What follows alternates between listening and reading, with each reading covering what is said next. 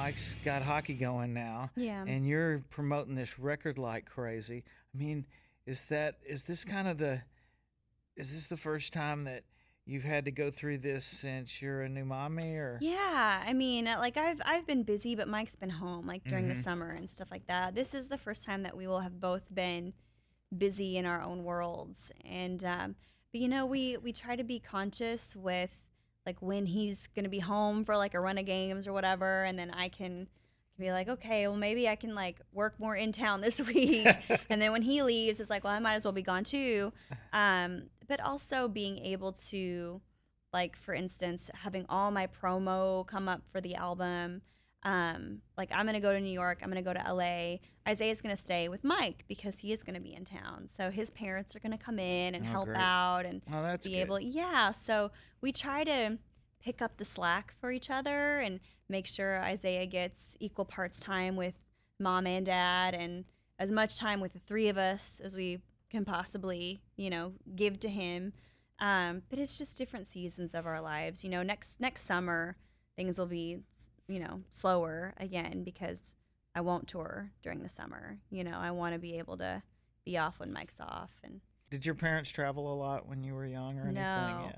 Yeah. They still don't travel that much. Mom will come visit and see me. Dad doesn't really travel, but we never took like family vacations, like never, not with me and my sisters. You never had a vacation when you were a kid? Mm-mm. They were older. Me without a violin, this is getting rough now. It was okay. You never went to Six Flags or the beach? I went to Six Flags with my sister and her family when I was young. But as far as like all of us going somewhere, it just never happened. I went to Colorado with my mom and dad, and I think a grandparent. I think my grandpa was with us. But it was awful. Like, we were in a Camaro the whole way we drove, and it was like 14 hours in a Camaro.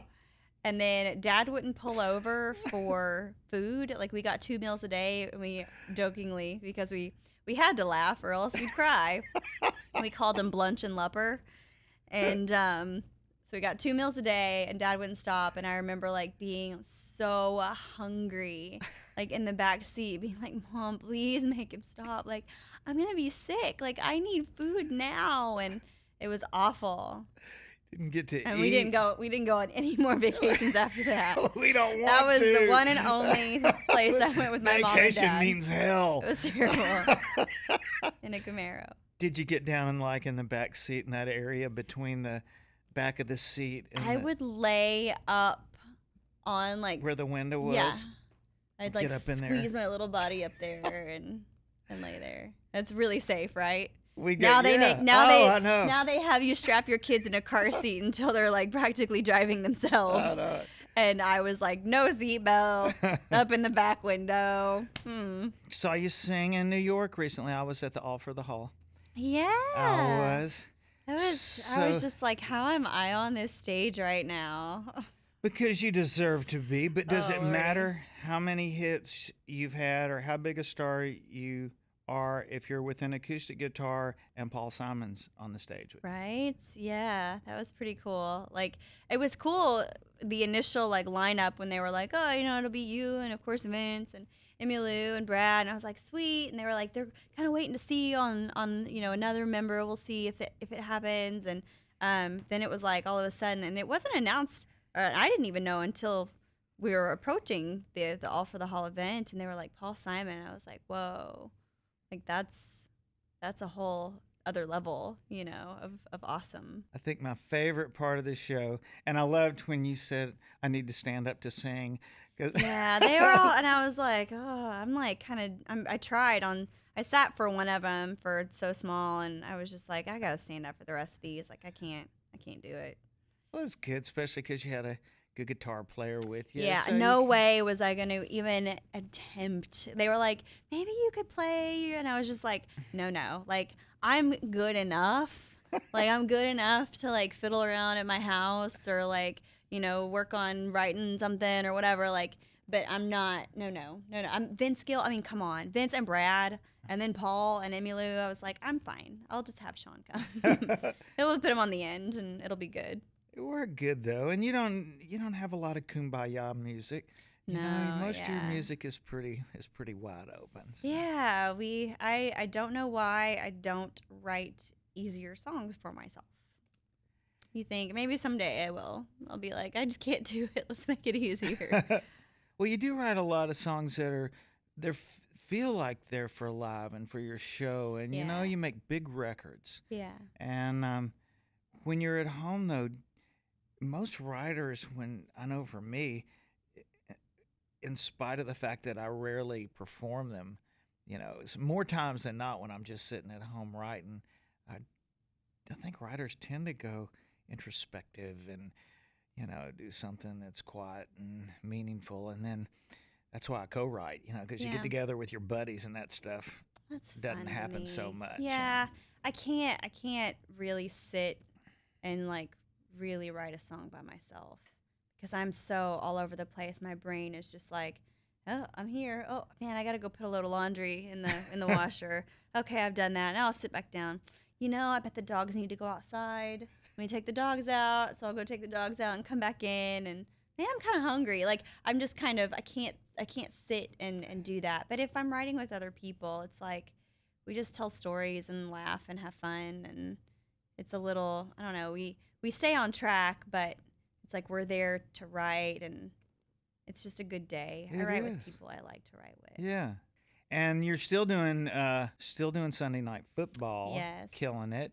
And you just do that in front of green screen or something. People probably wonder because you have this Circus on Fire going on behind you. It was a little bit of both. They had green screen and the stage and an audience that they generally like multiply. So there is an audience there, but then they like somehow make them look like a much bigger audience. And then they had these like pillars of light that I was like walking around in front and behind of, and like players were coming out from behind, and every year it's something different. But the green screen, I see some of the players there, but not all of them, just from scheduling conflicts. And I have to like point to people that aren't there, or like pretend I see them, like do something. And I don't know, it's weird. Green screen's weird.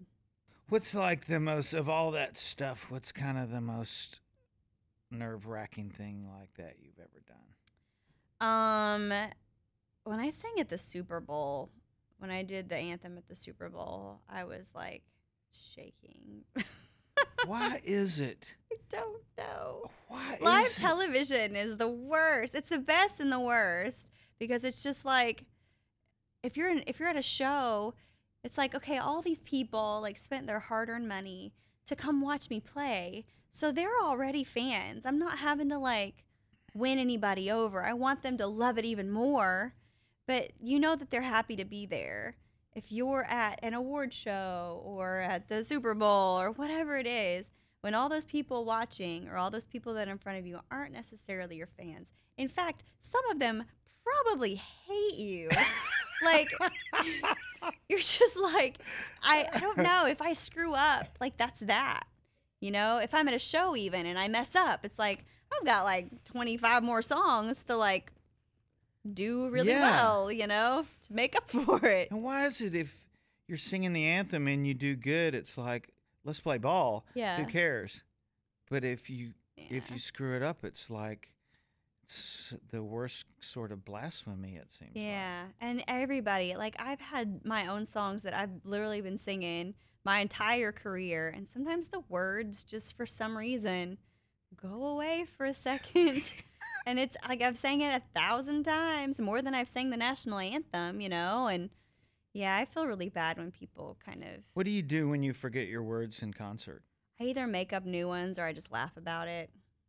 Sometimes words that aren't really the words. It's like noises. Aren't words at all? Yeah. Yeah, exactly. And I doubt really anybody notices. Yeah, somebody does. I would, I think, if I was in the audience. But it for never the most bothered part, me. I mean, it just, if somebody forgets the words or whatever, I guess it's because we do that and we know. If it kept happening, if it was like a constant theme throughout the show, I'd be like, somebody needs a teleprompter or they need to learn their songs. Yeah. Yeah. And how was it working with Joyce? Have you worked with him before? No, Yeah. that was the first time I'd written with him for this album early on. Okay. Is he fun to write with? He Bill is. Joyce, not Bill Joyce, excuse Jay. me, Jay Joyce. Yeah. You know who Bill Joyce is? He's an Yes. artist, does kids, did Dinosaur Okay, Bob, no. if you have I those. don't know Dinosaur Bob. Really? No. Oh man, you got Not to yet. check his books out for Probably will. your kid. Yeah. They're awesome.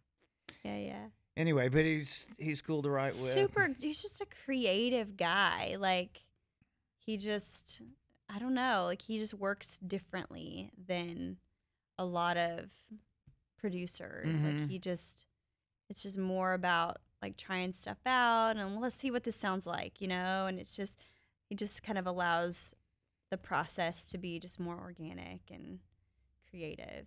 It's a rockin' record. Yeah. Sounds good. Well, Thank you. congrats. Thanks. Good. Well, thanks for coming in. Thanks for having me. Great to see you. All You right. too.